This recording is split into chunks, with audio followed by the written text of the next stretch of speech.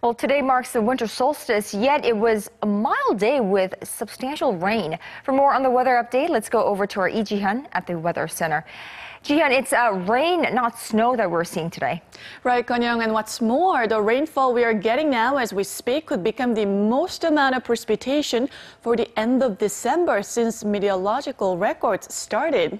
And rain will continue tomorrow and into Friday in many parts of the country, and heavy winter rainfall is expected for some southern coastal region.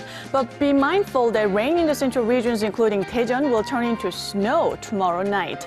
The rain will lead to a sharp fall in temperatures for Saturday, which is Christmas Eve, and we'll not likely get a white Christmas this year again, but freezing temperatures will ease on Christmas Day. Now, Thursday's morning low here in Seoul will start out at 8 degrees Celsius, but beware, the capital area will receive heavy rainfall overnight. The mercury will not fluctuate that much in the afternoon, with Seoul remaining at 8 degrees Celsius. That's Korea for you, and here's international weather for viewers around the world.